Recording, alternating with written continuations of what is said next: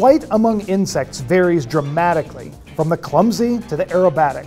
And unlike most other animals, some insects, like flies, can even hover. Insects do not fly from muscles attached directly to the wings.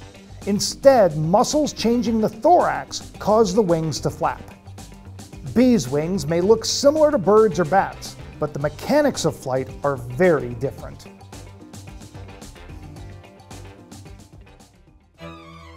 Bees actually have really interesting flight mechanisms. Most people, when they think about flight, they think of a very direct kind of flight where there's a muscle that pulls on the wings to make them be able to flap their wings. In insects, there's only two orders that really do that, and they're very primitive. One of them is dragonflies and one of them is mayflies.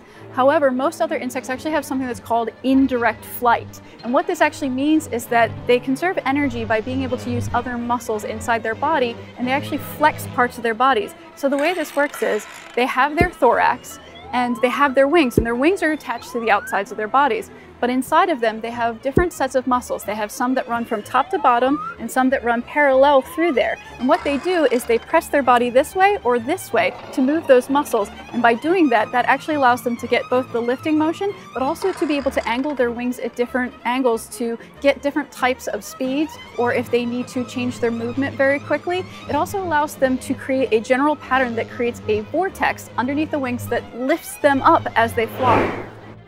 Bees specifically belong to the order Hymenoptera, and Hymenoptera is one of the fourth largest orders of insects that we have in the world, which is really kind of fascinating. And specifically, Hymenoptera are known for having these membranous wings. That's actually what their name means, is to have these membranous wings. It's kind of like, you think of like cellophane or like glass, it's kind of this crinkly, almost translucent property to it. And the interesting thing is, for something that seems so incredibly delicate, it is structurally very strong. When you think about the fact that many insects, particularly bees, can fly thousands of miles over the course of days to avoid predators, to get through tough spots, and yet it all just looks like very fine glass that they're going on. We know that bees have been a part of human civilization for a long time, and that we've been using a lot of the different products that they have going back into Egypt, into early Greek civilizations. And one of the things that we know is that it's not just the honey that people were going after them for, even though honey is a wonderful source and it's a food and it's a sweetener,